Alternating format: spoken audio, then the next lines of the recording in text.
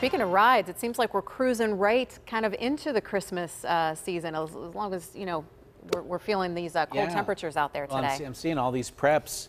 It's about time, I guess, that we had some weather that sort of made it feel appropriate, and we're going to get it this weekend, right, Ray? Yeah, meteorologically, a lot of people don't know this, but as soon as you start putting out the Christmas lights, it snows. That's what happens. If you put the slip and slide in the yard, it'll warm back up. Not true.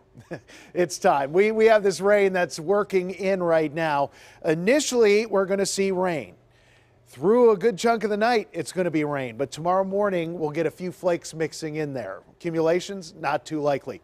Next batch is coming in Sunday into Monday, and that doesn't look like too much right now. It's out towards Montana, but this is a little clipper system that's going to zip through here. Typically, those try to throw a little snow your way, but we've been really warm leading up to this weekend.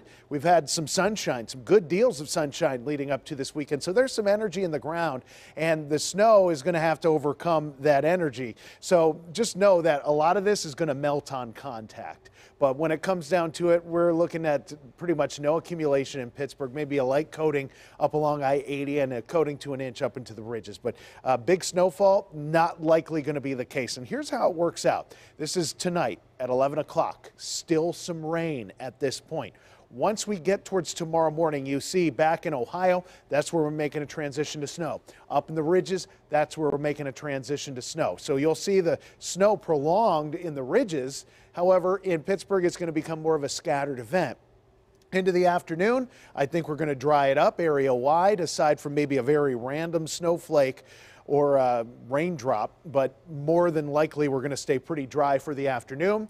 Saturday night into Sunday, we start seeing the next system get closer. Sunday, mainly in the afternoon, we start seeing this snow and rain cutting into the area. And again, it's going to start off as snow, but we're going to be mixing in that rain at times. So accumulations are not looking big from this.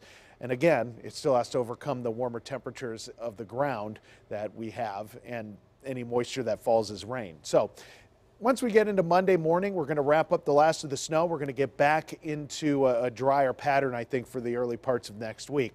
Now, temperatures tonight, they're going down to the mid-30s. It's going to be cold, but we've been colder. But once we start getting into these mid-30s early tomorrow morning, that's enough to make that transition over to snow. And we will bounce back to the upper 30s and low 40s for high temperatures tomorrow. So it's going to be a cool day all the way through, and actually a cool weekend at that.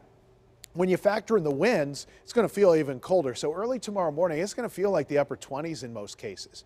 At best, tomorrow it's going to feel maybe mid-30s if you're lucky, but I think a good deal of the day is going to feel about 30 degrees or so. And then we're going to have those wind chills back into the 20s for early on Sunday morning. So a colder setup for sure this weekend. Temperatures at 36, light rain late. That's going to actually lead to some snow early tomorrow morning.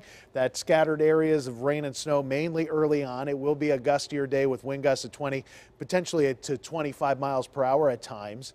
And looking through the week, we have these temperatures that stay in the low 40s through Monday.